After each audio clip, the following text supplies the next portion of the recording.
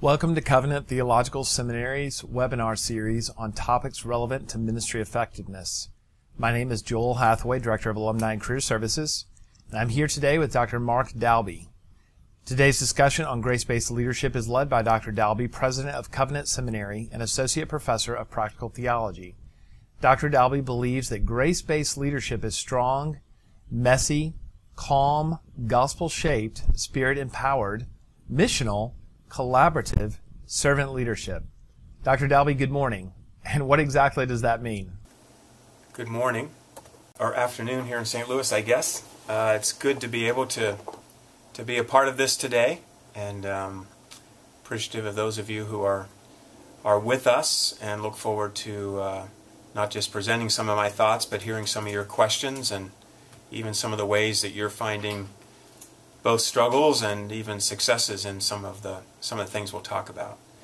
So, I 3 years ago, things were beginning to unfold in a way that I was being asked to take more and more leadership in various ways here at the seminary. I came over 15 years ago to be Dean of Students, and then was added to the faculty in addition to being Dean of Students. And Dr. Chappell asked me to be Vice President of Academics and Faculty Development. And then the board asked me if I would be interim president. And then I said, okay. They asked if I wanted to be actual president. I mean, not be actual, but be a candidate for it. And I said, no, I don't think I can be interim and be a candidate at the same time. They drafted me in at the end. Long and short of it, here I am, a year and a half into being actual president of Covenant Seminary, a position I never aspired to or dreamed I would be in, but suddenly thrown into the trenches of trying to figure out a whole lot more about leadership than I'd ever had to figure out before. So that's part of what I've been going through. So one of the things as I go about and meet with people and churches and alumni and so on and so forth is, you know, I teach worship. Well, I get asked to speak on worship. I get a little of that. My wife and I teach a class on gospel-centered parenting, and we've got asked to do a couple of those. But increasingly, what people are wanting to hear are thoughts on leadership in the church in this season that we're in.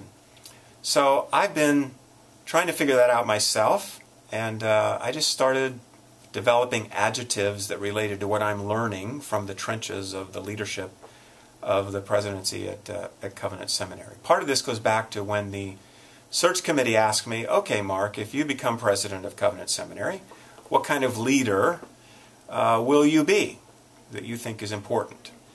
And so I, of course, started out by saying I want to be a servant leader. I think that there's probably widespread agreement that if there's one thing Jesus taught about leadership in the church, leadership for those who are followers of Him, is that it's to be servant leadership.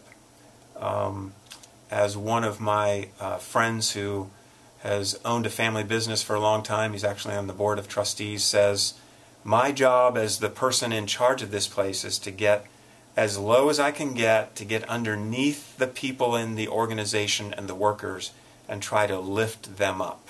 That's his description of servant leadership. I received an award when I was in my junior year of college. It was a Scholar Athlete Award among small colleges, the NAIA at the time. And I got a note of congratulations from a pastor friend of my dad's. And he said, great job, Mark, glad to hear you got this. And he said, remember, walk under chairs. And I thought, what does walk under chairs mean? And as I thought about it, in what was an awful lot of sort of pride and arrogance that I got this wonderful award, I realized he was saying, be humble, get low enough to walk under chairs and recognize that God's the one who gave you capacity to have any kind of success like this. And so that has stuck with me over the years. So a leader in the Church of Christ, or as Christians serving Him in other kinds of vocational places, is to be servant leadership. That's fundamental and primary. The second thing I told the committee is I want to be a collaborative leader. Now, what does that mean? Well, I recognize that no one individual, and certainly not me, has all of the gifts necessary to lead a church or a family or an organization or to do our jobs. We need the gifts of other people around us. And we need people to be able to give honest input, insights that they have, even push back to some of our ideas to help shape it toward a better place, a place that would be toward the agreed upon mission that we have, for instance, here at the seminary.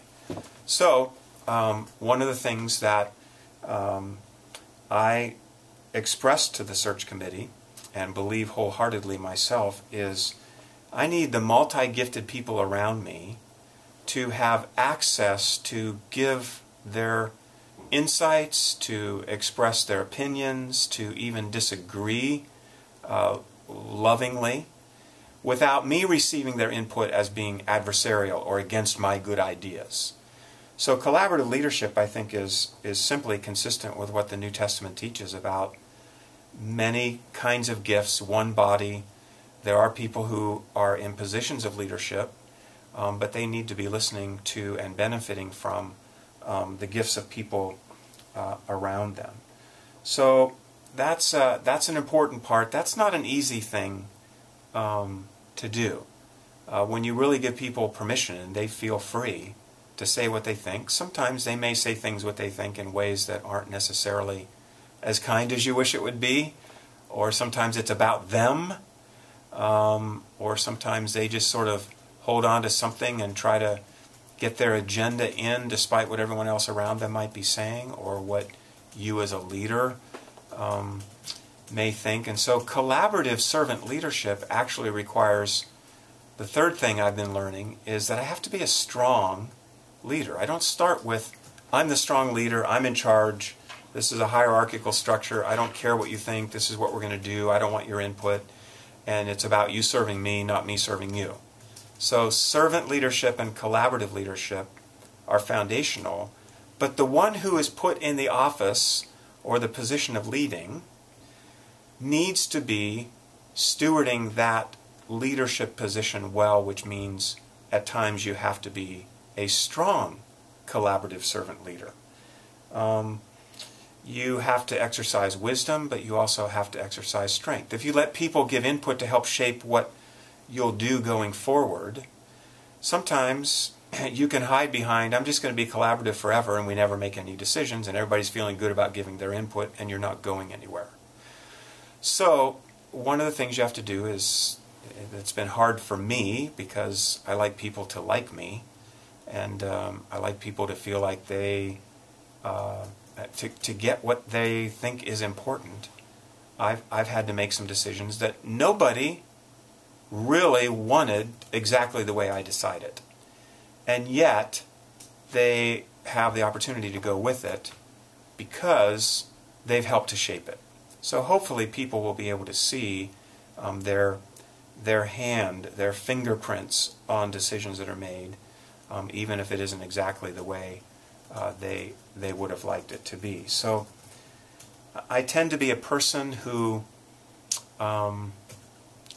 has to be encouraged toward being strong, being able to make decisions that people might disagree with.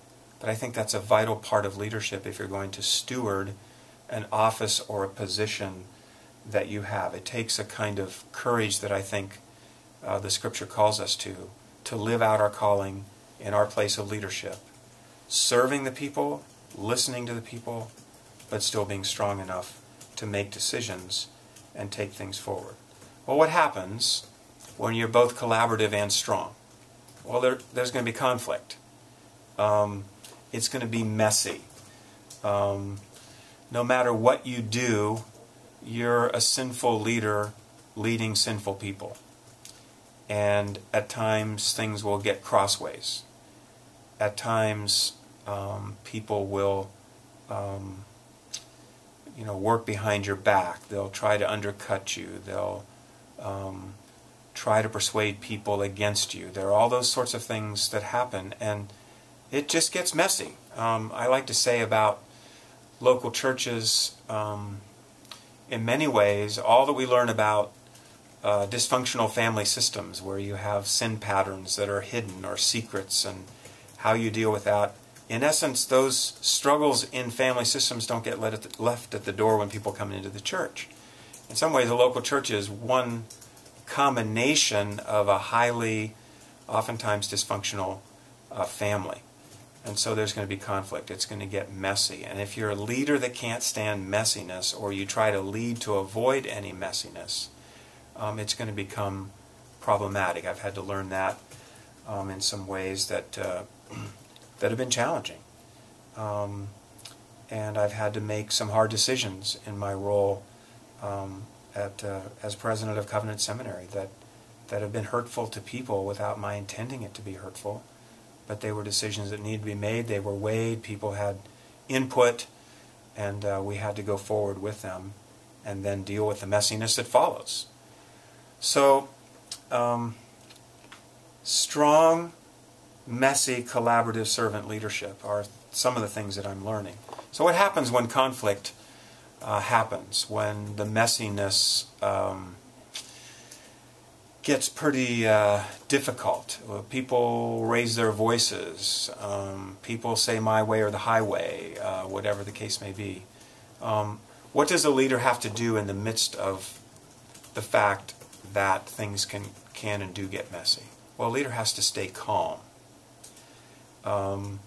If you're trying to lead people through something, overcoming conflict, and you enter into that conflict in a way that you yell and scream and lose it and whatever, you basically forfeit your capacity to lead well, to lead in a way that's following Jesus. And so, how can you be a calm leader when you're churning inside and you want to see things go a certain way, you get caught up in the crossfire of other people?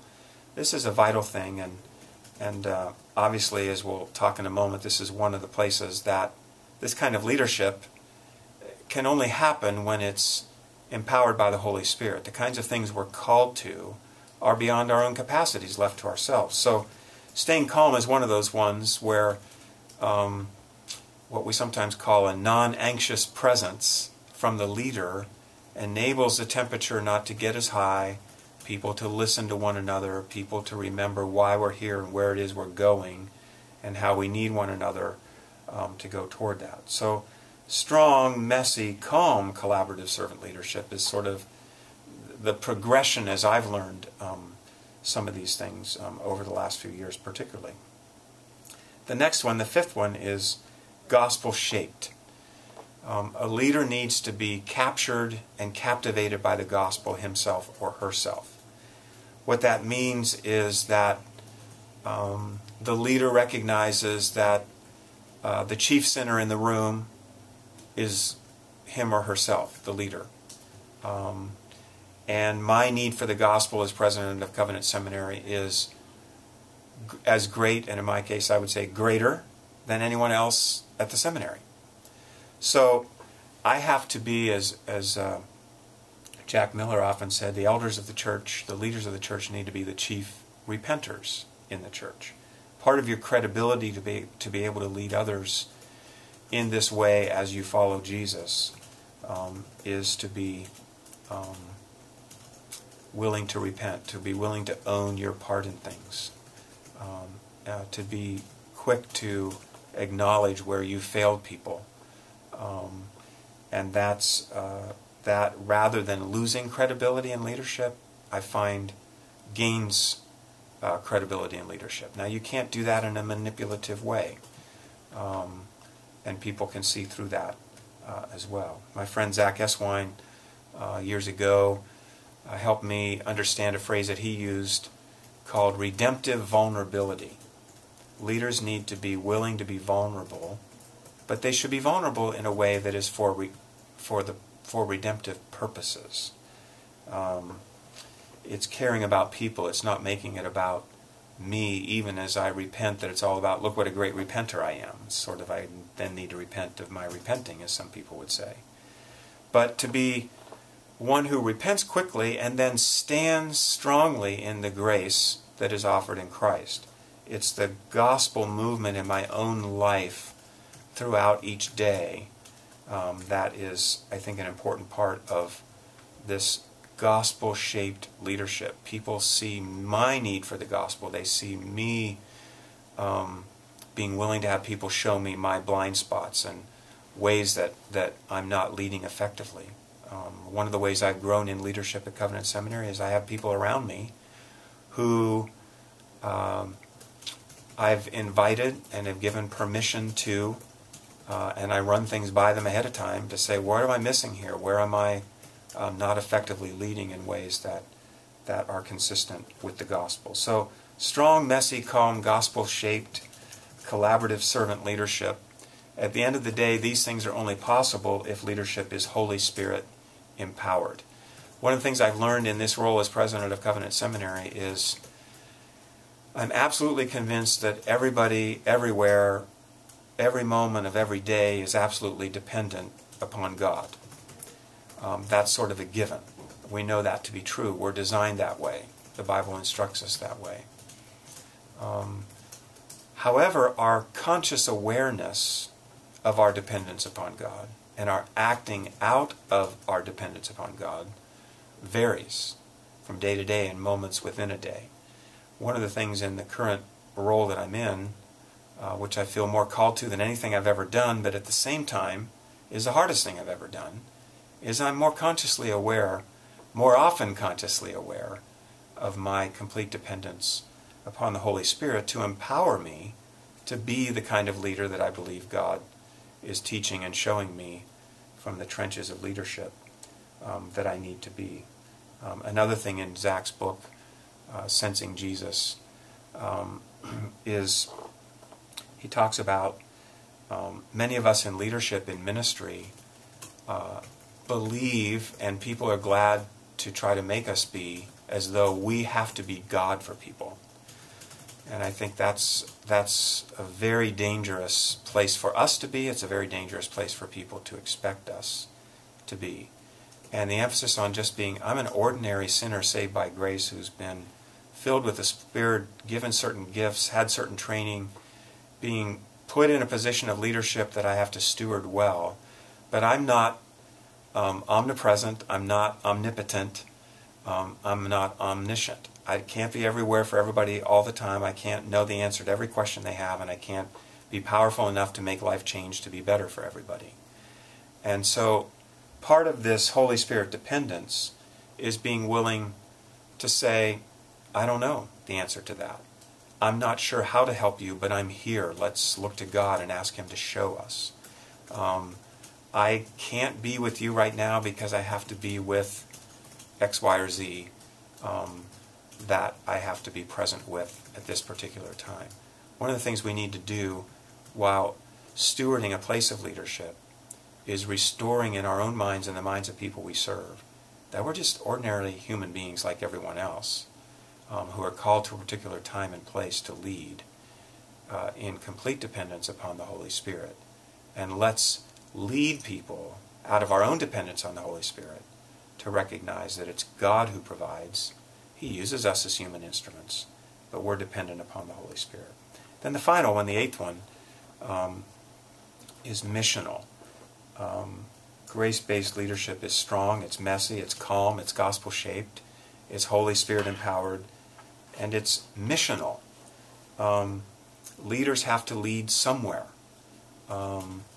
Leadership is not simply maintaining the status quo.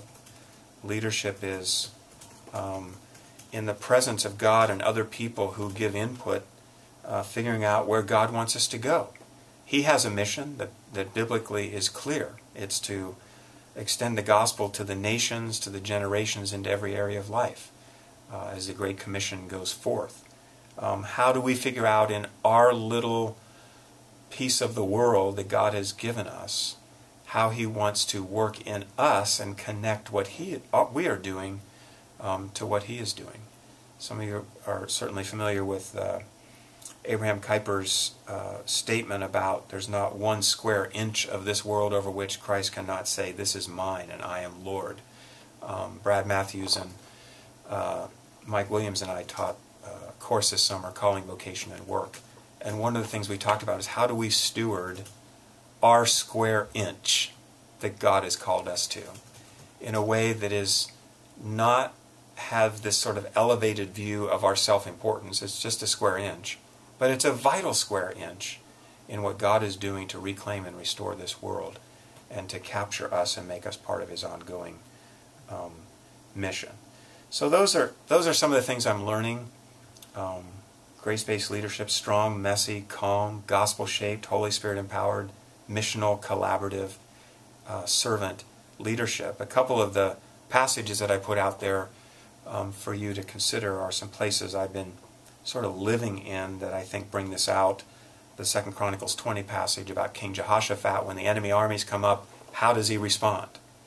Well, he calls the people together and he cries out to the Lord, and it's got messiness, and he remains calm, and he's recognizing the dependence upon God and all these various things. That's a place where a lot of these come together. Another place I noticed is in the upper room. I refuse to call it a discourse because it was not a lecture, it was a meal. So the upper room meal with the disciples, where he did a lot of teaching and instructing and modeling of servant leadership. Reading through, as I run, I listen to passages of Scripture on my iPhone, and I listen to that about 15 days in a row, 13 to 17, and just recognize a lot of these things I'm learning are embedded in what Jesus both models and instructs and calls His followers to there. Another place is Acts 20, the second half of the chapter, where Paul is giving his last sort of word to the elders at Ephesus. And again, I'm seeing a lot of these things are there in a sort of throughout the passage kind of saturated way as Paul's instructing, reflecting on his own leadership in Ephesus and then exhorting and encouraging the elders there and the kinds of leaders. So I won't take time to go through those passages, but those are three passages where I think if you think of this filter of these 8 things, I think you can both see them there and root a lot of these things in passages like that.